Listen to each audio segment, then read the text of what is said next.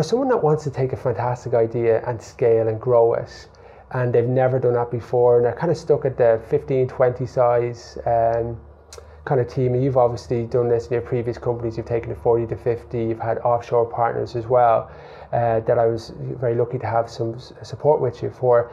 How do you scale? How do you take on all these people? How do you find the time to manage all these people? I think you need to build up champions within the teams, and you really start team by team, and you expand that out, and you draw other teams into that. So that's how we started, was with pilot team, and this is how I started in other companies. Well, you start with a pilot team, implementing agile, and then try and evolve that to other teams and build momentum then, and people see the value. Our customers are seeing the value. They're getting features far faster than they did before.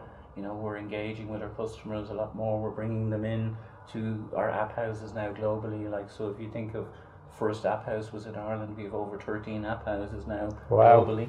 Every development lab within SAP is set up as an app house. How do you, when you're scaling, not drop the quality of the hires? And you're being very particular on the quality coming through. You want a certain type of skill set, and from recruiting for you guys in the past, you want the best out there, which as a recruiter is a bit of a pain in the ass because you always want to get those best of the best. What's the secret? Because it's so damn hard getting that type of level of candidates.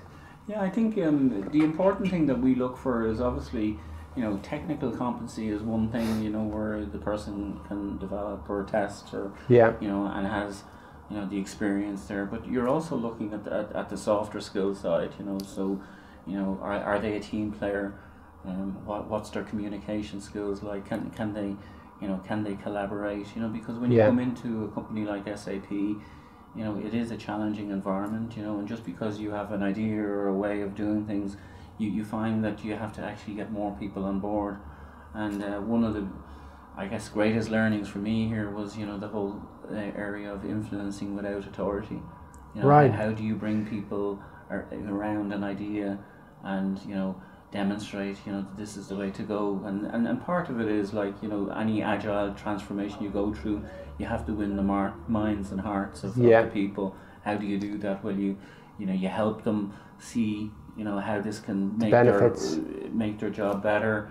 You show them the benefits, like in the business cases, there's a wide evidence of knowledge out there around, how agility can be, and how agile implementations have worked for other companies. How do you stay up to date with that, and what readings do you have that? Because I remember when you were doing it wasn't necessarily it was just coming in, but you always seemed to be 2 or 3 steps ahead of it.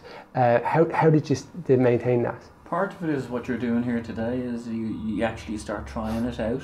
Yeah, so hopefully that camera will be okay, and my editing will be good. So tried it out. There's the saying that you try a test to fix it, right? Yeah. So you have to actually start. You have to dive process. In. And there's a whole lot of information out there how to implement agile, and you start going down that road by practicing it, and you learn through experience. And then you find that there's a community of people out there. There's other companies that have implemented. They're eager to work with you and share their information. You're changing the philosophy, right? So you're bringing this in. You're a leader, and you say, let's try it out. It could be good. Some people are kind of thinking, hold on a second. I know you're trying at one stage at a time, but what keeps you going to feel like I don't quite know which way this is going to go? I think as a leader, you know that. In some cases, it's the right thing to do. That other companies have tried this before and experienced. As any company today, you need to be more innovative. You need to be more agile. You need to be more creative. So I think part of it is this is a route to getting there. And you just stick with the course. You will get people who resist. You will get people. You try and bring them on a journey. And keep strong on that. And that's the important thing through any transformation is, obviously you need to have good sponsorship from, within the company. And then you stick to the course. The funny thing, I remember many years ago, I had a great sponsor, and you know, when I implemented Agile. Tell me about that actually. And you know, you could get a lot of resistance from people, and you know, he had said one day, like, Mark didn't invent Agile, so you know, don't blame him for it. I mean, right. Okay. So he was backing you. He was, and you know, and supportive. So it's trying to show people, like, you know, how the world could be. Yeah. You know, and when you know, for me, I think it was a pivotal time in my career, because you know, up to that point, I saw, you know, requirements documents and technical architecture documents, and noticed that, like, a lot of the development teams were spending most of their time documenting right in Word and not actually coding.